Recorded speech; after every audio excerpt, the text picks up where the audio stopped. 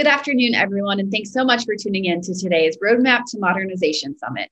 I'm Anna Pettyjohn, Senior Vice President of Programs here at GovExec, and I'm excited to continue today's conversation on modernization initiatives with our elite underwriter at Leidos. Today, we'll be discussing digital modernization across enterprise IT environments, and we'll also focus on some of the initiatives that Leidos is implementing to help their customers across federal, state, and local agencies manage and maintain their key IT services. I'm excited to be joined in this conversation by two experts, Kevin Chin, Director of Artificial Intelligence for IT Operations, and Tiffany O'Brien, Chief Engineer of the AI and Machine Learning Accelerator, both at Leidos. Let's go ahead and get started. I'd love for each of you to tell us a little bit more about yourself, your background, and your role at Leidos. Thanks, Anna. So first off, I want to say thank you for having us here. I'm really excited to be talking to you guys. So my background is I am a software engineer and system engineer by education.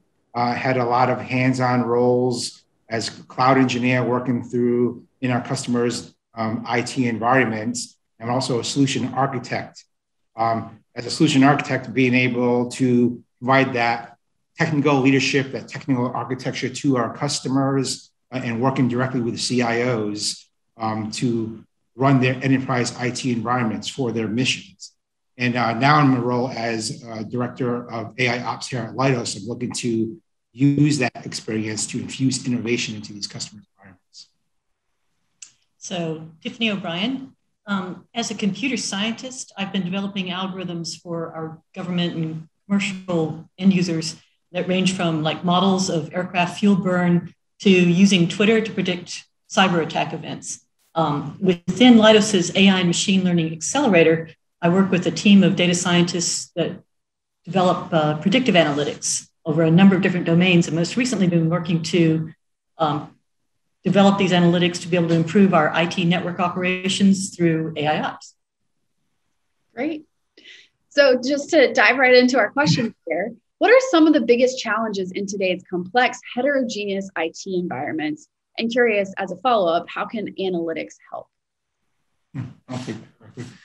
So let me ask you this in the audience, have you guys ever visited a website or clicked on a link and you expected a response, you got a spinning globe, right? That is a very frustrating experience for an end user, we recognize.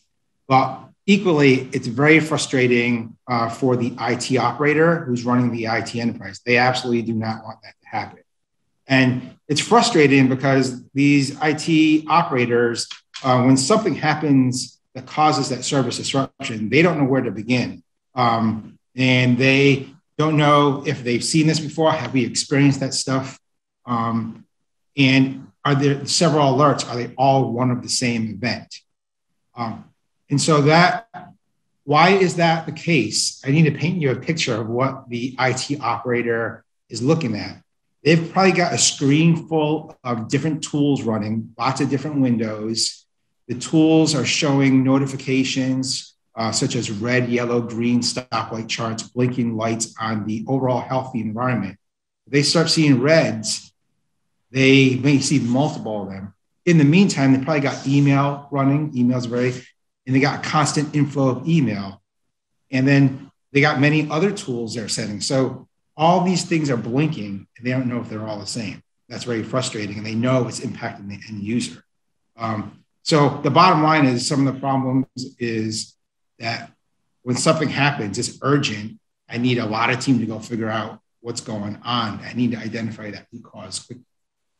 And you asked how analytics can help. So to address Kevin's operators' problems, what we can do with analytics is detect the problems faster so someone can address them more quickly. We can, for example, find the root cause and select that root cause out of a whole host of related issues and alerts that are going on at the same time. And then finally, what we really want to aim for is being able to predict problems before they even happen so we can fix them proactively before they even impact that final end user. Great, thank you both. What are some of the tangible benefits to AI and ML implementation? And then I'll have a follow-up question there too. So I would say AI and machine learning can improve the availability of these services that we depend on in our business and in our normal lives as well. And it's both sort of internally to that our IT network, as well as external services for purchasing and deliveries and communication. If we can make it more available and have lower amount of downtimes and also faster responsiveness, then that means everybody's more productive and things just move better, and we can handle more events every day.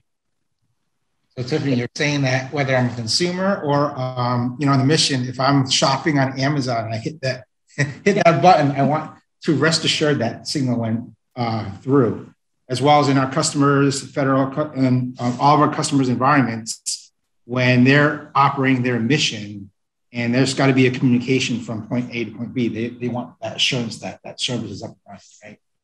So that I would add to that some of the benefits from an IT operator perspective is the time and the amount of human labor that has to go into the triage to find that root cause.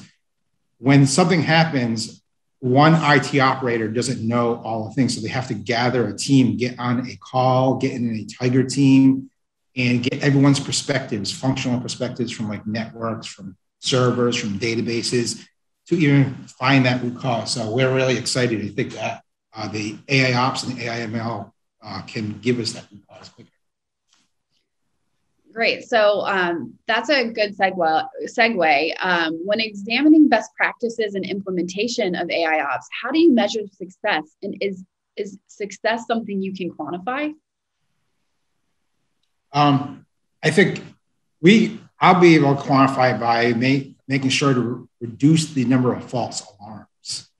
So that way, as my IT operations teams across the enterprise, if they're getting these influx of alerts and notifications, and we don't know if they're real or not, because a lot of the monitoring tools today are threshold based. If it kicks off a threshold, I'm going to get an alarm. I don't know if that's really going to cause a service disruption or not. So being able to reduce the false alarms is a really big deal. The AI ML is helping reduce the false alarms, and doing the triage is really a force multiplier.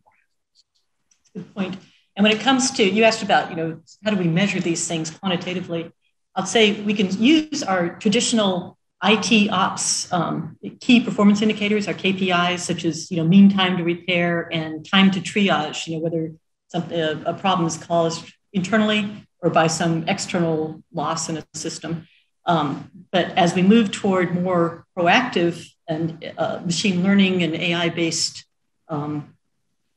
predictions of problems before they even actually impact an end user, then we're going to start wanting to quantify how many issues were raised through an automated system and fixed before they even resulted in a ticket at the very end.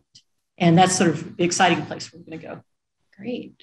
Similarly, what are some best practices to lead a team in developing these types of technologies? I'll start, I guess. Some of the best practices we've learned is really focus on the business process and the use cases, right? There's a lot of tools out there, monitoring tools that a lot of customers have been investing in, but and some of those tools are domain agnostic versus domain specific. What I mean is domain specific, you may have network specific monitoring tools versus endpoint monitoring tools. And then domain agnostic could be your service tickets that correlate all that data together. But really focusing on customer use cases and their business problems, I think that is really where to start, and really how to get AI ops. I totally agree, but I want to add another important piece, I believe. I just want to stress the importance of deploying a really strong data management platform, because the analytics that we deploy are data-driven. So you need that platform and infrastructure that actually collects all the data together and then makes it available for the analytics, working together then with things like software-defined networking or software-defined environments where you're doing automated provisioning and automated configuration. And then those three things work together to really make AI ops successful and impactful. Yeah, each of our customers have a plethora of data. So being able to, not one customer may have the same consistent approach of how they aggregate that data. So let's focus on that stuff, on that data management platform. That's a good point. Great. And then when implementing AI ops, what aspects does Leidos really focus on to achieve success? So we've been developing deep analytics, and by that I mean smarter anomaly detection, for example, that's looking at the underlying problems and finding those problems instead of just alerting on the symptoms that happen later and further down the line. We've also been applying causal analysis to be able to predict the impact of changes that it senses within the system and be able, again, to say, we're predicting that a problem's coming up soon, so let's do something early. We've been using our trusted AI approach to be able to give end users that insight they need into how the analytics function so that they know whether to trust and how much to trust the recommendations that it's making. So this is, making it more explainable, making it more transparent as to, what's actually going on and what's underlying the technology.